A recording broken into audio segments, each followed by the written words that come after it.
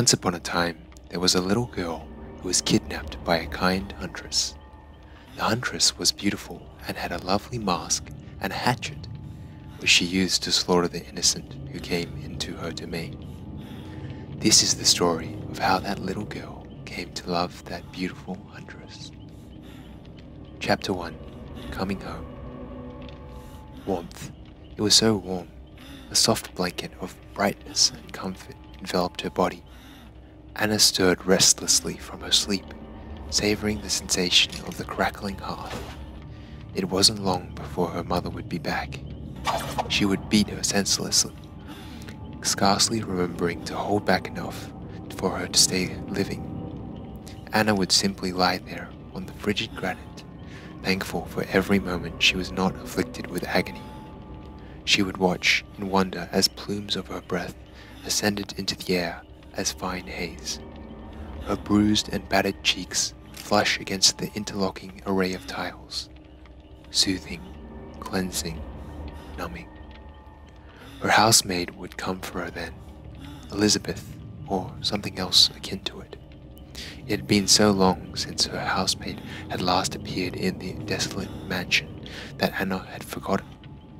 She was a taciturn individual who had no care for speaking. She did as she was asked, attending to Anna's wounds with painstaking care, checking over her youthful skin for marks of her punishment.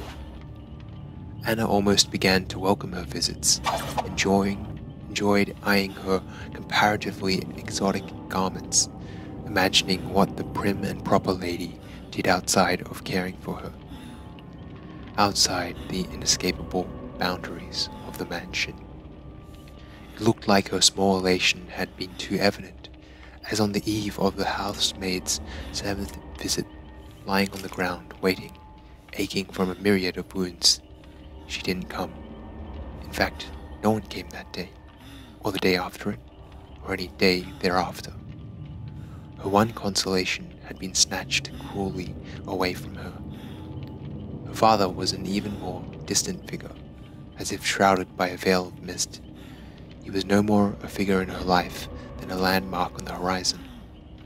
The few times that Anna had seen her father, he had been an emotionless stranger, barely glancing at his own daughter.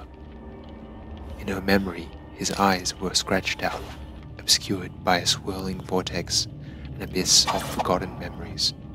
He was obfuscated from her by the unknown, more of a title that she didn't know the meaning of.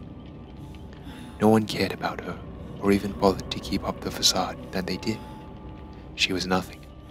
She began to think that perhaps she was better off dead. Anna shifted slightly, attempting to find a position that was more comfortable to her on the wooden slats behind her. There was a tug of resistance as Anna felt the most peculiar of sensations upon her neck. A rough and chafing rope was tied firmly to her neck, fastened firmly to the wall behind her. Unsettled air currents sifted past the wooden slats, bringing forth with it a foreign scent of pines and decaying leaves mouldering away silently in the undergrowth. A quiet lullaby struck up nearby, so close to her that she could almost feel the breath hot upon her neck.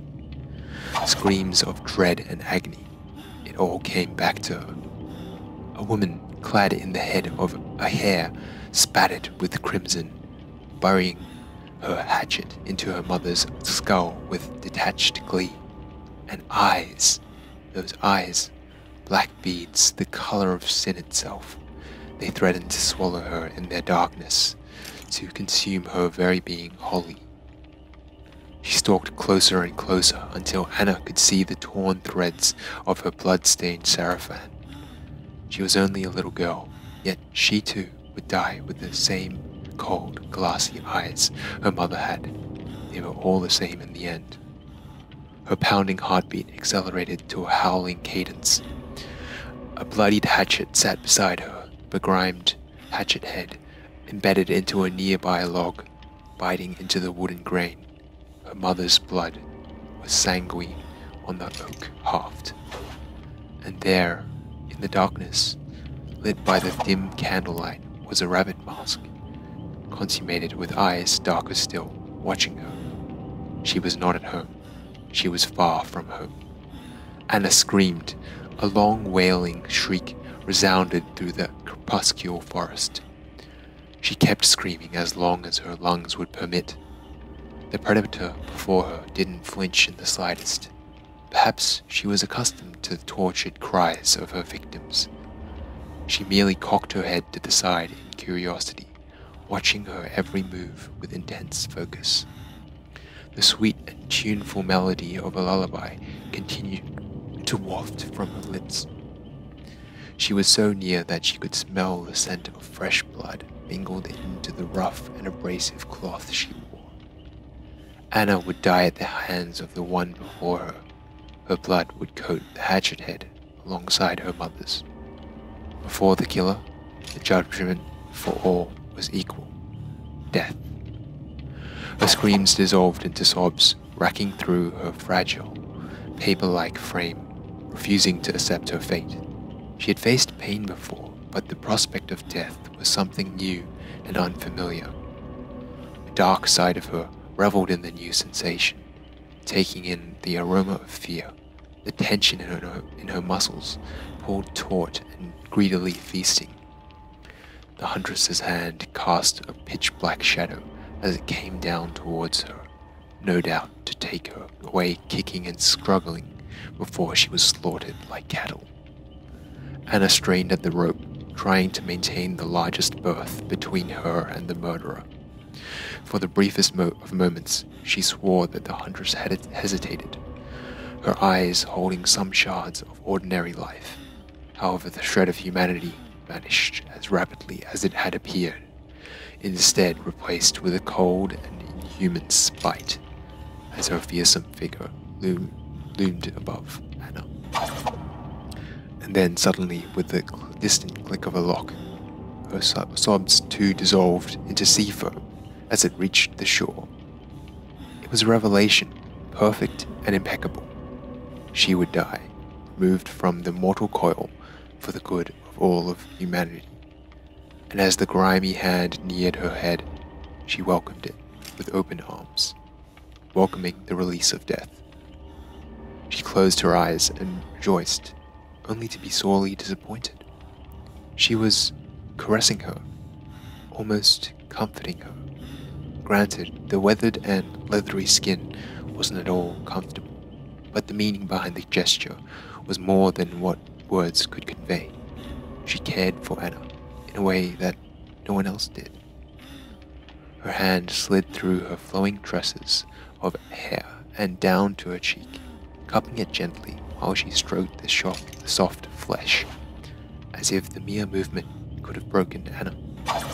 In that moment, she understood. Anna was a precious doll to her that the huntress couldn't afford to break.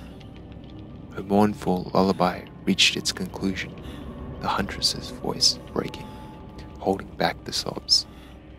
A twisted knot formed in Anna's throat, despite not at all comprehending the story behind the song.